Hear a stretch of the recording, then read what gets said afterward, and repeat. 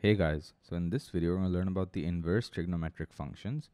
And to do that we're going to try and solve the following equations. The first equation that we have is cosine y is equal to 3 over 4, and we have to solve for all the values of y between 0 and 2 pi radians. Here y is the angle and the cosine of that angle is 0.75, and we want to know what are all the values of y or all the values of that angle between 0 and 2 pi radians that give us this value for the cosine of y. So here we can say that y is equal to the cosine inverse of 3 over 4. So this is the inverse cosine function. Now the inverse cosine function will always return a value for the angle between 0 and pi radians, or between 0 degrees and 180 degrees. Here of course we want to determine all the possible values of y in terms of radians. So if we set our calculators to radian mode and we take the cosine inverse of 3 over 4, we get y is equal to 0.722 radians. Now if you look at that angle on the unit circle, okay, we know that 0.722 radians is between 0 and pi over 2 radians, so it'll be in the first quadrant over here. So that is 0.722 radians. So of course we can say that the cosine of this angle, cosine of 0.722, is equal to 3 over 4. Now we know that the cosine of the angle is simply the x-coordinate of the point on the unit circle. Now the question is there any other angle in the range 0 to 2 pi radians where we get the same x-coordinate as this point on the unit circle? And the answer is yes. If we mirrored this across the x-axis, right, we know that this point would have the same x-coordinate as this point. Well, now what is this angle over here? Well, this angle is simply 0.722 radians going in the clockwise direction. So that will be negative 0.722 radians. However, we know that y ranges from 0 radians to 2 pi radians. Well, if we took this angle here, if we took this angle right here, right, this would be between 0 to 2 pi radians. And the cosine for this angle, the x-coordinate, would be the same as it was for the angle 0.722 radians. So what is this angle over here? Well, this is simply 2 pi minus 0.722 radians. The entire revolution is 2 pi radians, but we're subtracting 0.722 radians. So then we can say that the other angle in this range, 0 to 2 pi radians, for which the cosine of that angle is equal to 3 over 4, is 2 pi minus 0.722 radians. Now let's solve the next question. Next question that we have is we want to solve for all the values of y for which the sine of y is equal to negative 2 over 3. And here y ranges from negative pi radians to pi radians.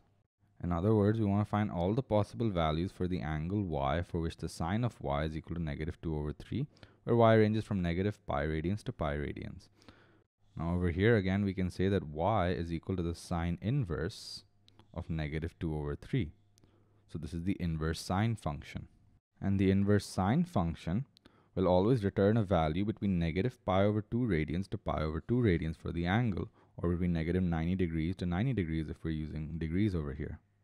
So if we take the sine inverse of negative 2 over 3, making sure that our calculators are set in radian mode, we get y is equal to negative 0.730 radians. Now if you look at the unit circle over here, the angle negative 0.73 radians looks like this. Here we have the angle negative 0.73 radians. And we know that the sine of this angle is the y-coordinate, of the point on the unit circle. So the question is, are there any other points on the unit circle for an angle ranging from negative pi to pi radians for which the y-coordinate is the same? Well, here, since we're also looking at negative angles, we can divide this interval from negative pi to 0 and from 0 to pi. Now, if you look at negative pi to 0, we have one angle here, that's negative 0.73 radians. We can also see that if we reflect this point across the y-axis, we get the same y-coordinate for the point on the unit circle. And this angle here is also 0.73 radians. And if we start from the positive x-axis, since we're looking at negative angles, if we start from the positive x-axis and go in the clockwise direction, right, this angle here gives us the same y-coordinate as negative 0.73 radians. So what is this angle here? Well, this angle is pi, that's 180 degrees, pi radians minus 0.73 radians. But it's the negative of that angle, so it'll be negative pi, negative pi minus 0.73 radians. So therefore, the values of y are equal to negative 0.730 radians and 0.73 minus pi radians. So we can say here that the sine of negative 0.73 would be negative 2 over 3. That would be the y coordinate of this point on the unit circle. Similarly, the sine of 0.73 minus pi would also be negative 2 over 3. Again, that would be the y coordinate of this point on the unit circle. So we found the values of y for which sine of y is equal to negative 2 over 3 between negative pi and 0 radians. Now let's look at from 0 to pi radians. Well, from 0 to pi radians, we know that the sine of any angle from 0 to pi radians, we're going in the counterclockwise direction now, the sine of any angle here would be positive. So we know that these are the only two values of y between negative pi and pi radians for which the sine of y is equal to negative 2 over 3. The next equation that we have over here is that the tan of 2y is equal to the square root of 5. We want to solve for the angle y between negative 90 degrees and 90 degrees for which the tan of 2y is equal to the square root of 5. So here we can say that 2y is equal to tan inverse of the square root of 5. Now this is the inverse tan function. And the inverse tan function will always return a value for the angle between negative pi over 2 radians and pi over 2 radians, between negative 90 degrees and 90 degrees over here.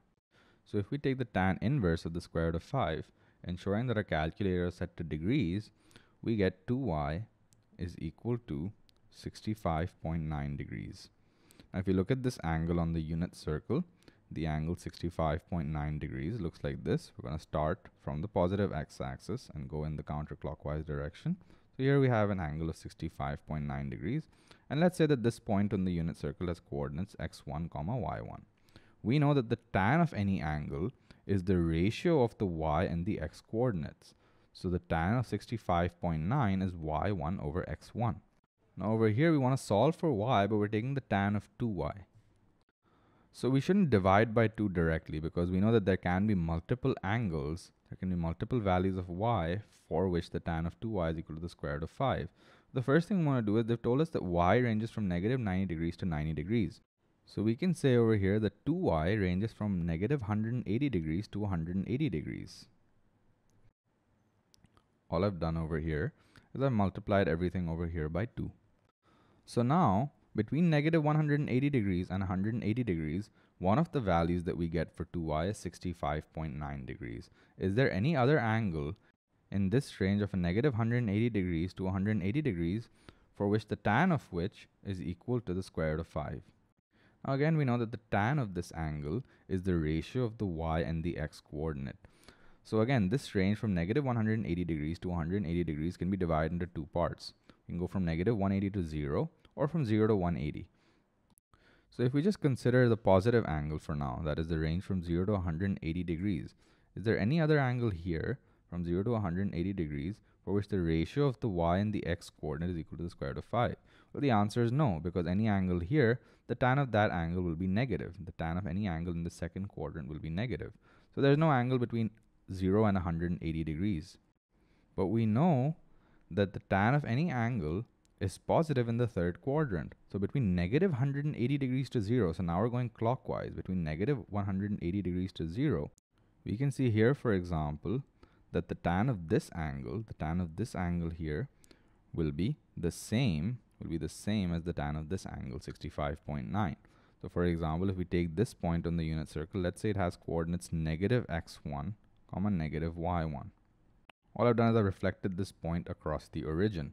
We know that the ratio of the y and the x coordinate is simply negative y1 over negative x1. That's simply y1 over x1. Again, we know that the tan of theta is positive in the first quadrant and in the third quadrant, right? So we can say that the tan of this angle here is the same as the tan of 65.9. Now, what is this angle here? Well, we know that this is 65.9 degrees.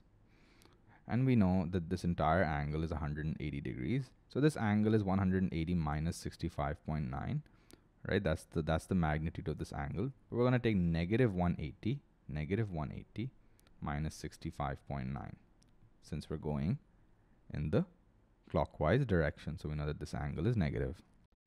So we can say that 2y is equal to 65.9 degrees and negative 114.1 degrees. So we can say that between negative 180 degrees and 180 degrees, these are the two angles for which the tan of which is equal to the square root of 5. So the tan of 65.9 is equal to the square root of 5, and the tan of negative 114.1 is also equal to the square root of 5. Again, make sure that we set our calculators to degree mode. So now we can say that y, or the possible values of y that we have over here, is 65.9 divided by 2. Since 2y is equal to 65.9 degrees, y is simply 65.9 divided by 2. So that gives us 32.5 degrees. And negative 114.1 divided by 2. So that would be negative 57.0 degrees. And of course, we can see here that both of these values of y satisfy the range of values of y given to us. So these are the only values of y in the range negative 90 degrees to 90 degrees for which the tan of 2y is equal to the square root of 5. Hey there, if you like what you saw right now, head over to altacademy.org for access to content around 6 subjects with past papers, videos, revision guides, flashcards, and academic support. All of this is going to make sure that you're completely set for your A-levels. So I'll see you there on the platform.